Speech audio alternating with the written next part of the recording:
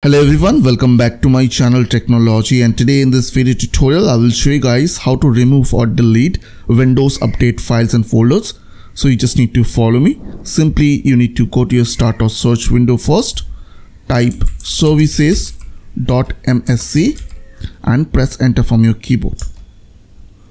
After open services window, find Windows Update service. So here it is, as you can see, Windows Update.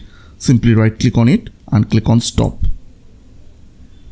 After done, simply open a file explorer on your computer and go to this PC from your left side.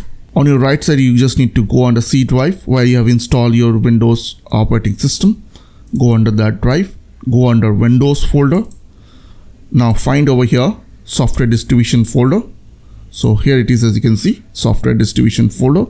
So go under that folder. Now go under download folder.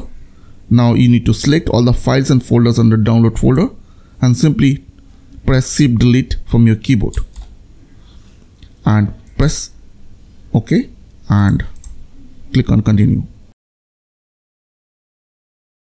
After done, close this window. Now again you need to go to services and right click on Windows Update service and click on start,